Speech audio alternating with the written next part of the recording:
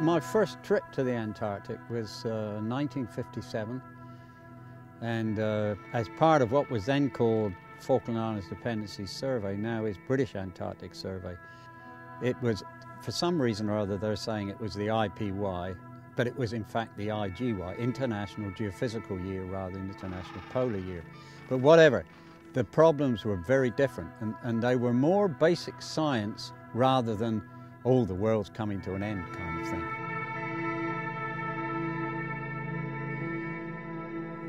So what you hope is that this International Polar Year, and we're told, and I think it's right, is that climate change and sustainability again is going to have its most profound consequences and strongest signals in the polar regions.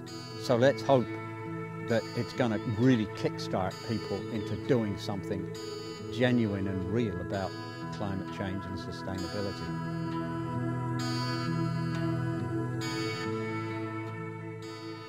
Coming down on the students on ice and why do I do it and what does it mean and all those kind of things, is these are the people who are going to have to handle some of the things in the future. So you feel that you can have an influence that you might not otherwise have. Taking these students both to the Arctic and to the Antarctic, they then become, in a sense, messengers. My experience with a lot of these youngsters is they don't just go back and shut up. They go back and okay, they're full of wind, right? So what?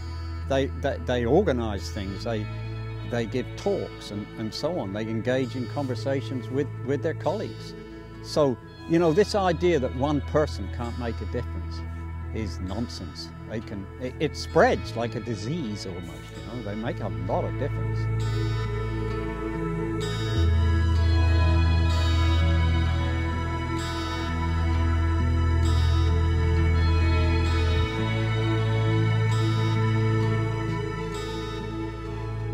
Tonight we'll come down here, and this is where we're going to go. These are called the Wauwermans Islands, and see, it says unsurveyed. Almost nobody goes here, but over the last number of years with Fritz, we'd sail past here, and Fritz would always be out on deck, and he'd be looking and saying, "I really think we should go there one day," because they're little islands, but they have these. What do you call them, Dave? Little pillow ice caps. They're just little small ice caps that form on the islands. They may hold a nice climate record of this part of the Antarctic, which is presumably warming at one of the fastest rates in the world.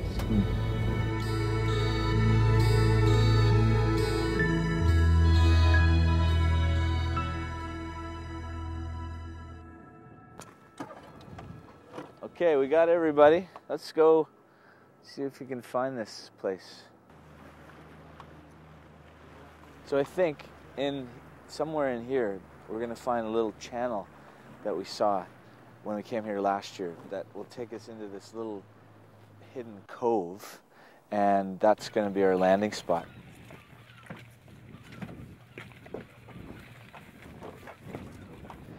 Welcome to an island that's yet to be named, as far as we know. Come on up and we'll get organized and then head up the glacier. Isn't it great to be up at 5:30? I was excited when the alarm went off at 5 this morning. You saw me, I came down, I was pumping my fist. This is pretty neat.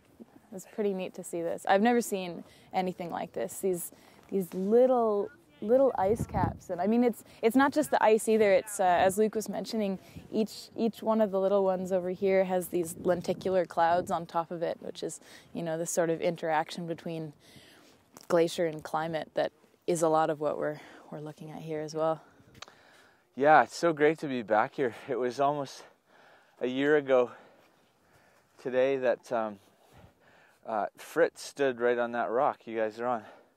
We landed over there, and we'd been scoping out these islands to find a spot to land, and this was one of the only islands. Just as we were returning to the ship, we found this one. So we walked up here and looked up there and said, wouldn't it be cool to go up there next year? And here we are. This is like a mini Antarctica, this island, in the sense of how it's formed. And it's a neat analogy. So, you guys ready? Yeah. Do some glaciology?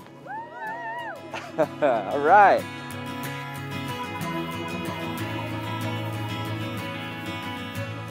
You guys are really students on ice this morning. One of the things I'm working on as kind of part of my master's is I'm collaborating on a book that Luke is working on that'll be published hopefully later this year on ice shelves and the processes surrounding them. And one day when I was working on a collaboration meeting with one of the other authors on that chapter, she told me that one of the people who was originally going to be working on this book with us was Fritz Koerner. A lot of modern science is from remote sensing, satellite work, and kind of GPS type stuff. And what you can do is to get these scientists, who are just as equally expert at what they're doing as what we did, is to make them keep their feet on the ground. And I think the Dave Burgess is the scientist taking over from me. And I hope he's learning from me, and I think he is. How to travel around the ice cap and do the old-fashioned measurements, and which can be used to calibrate the new satellite stuff, which he's an expert at. In the middle of May, Luke and Derek Bueller from Trent University and another girl working in my lab will be going up to northern Ellesmere Island for a month and staying in this little place called Purple Valley and doing some work on the ice shelves up there. So no rest for the weary. I gotta get going again. So that's what I feel our place is to hand over, but don't forget the past, as it were. Because one of the criticisms of young people is if you can't get publications on the internet, then they don't exist, right? And you have to tell them that they do exist, and just get away from the computer and go to a library. If he was on this trip with us this year, he would have been right up here drilling out that hole and getting some cores and really trying to figure out what's going on with these little mini ice caps. So this is really spectacular to be doing that and following in his footsteps.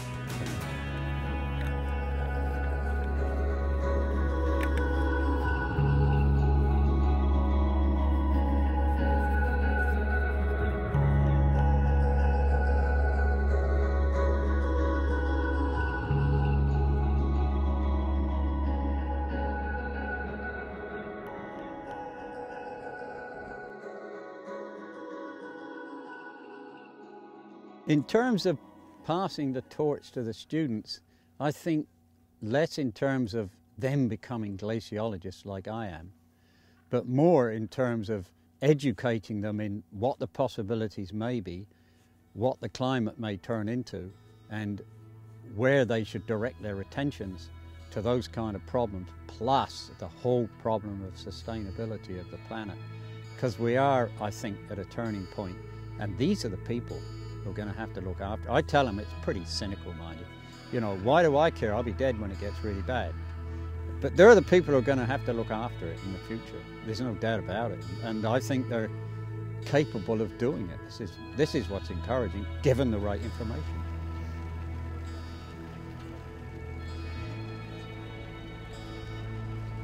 I think you've made an incredible impact on the world. You've energized an entire group of students to come up to this small group of islands that you just looked out a ship one day and said, we should go there and do some measurement. I think it's a really powerful mark to have left on the world, and I hope that I can accomplish something similar. It's really inspirational, so thank you.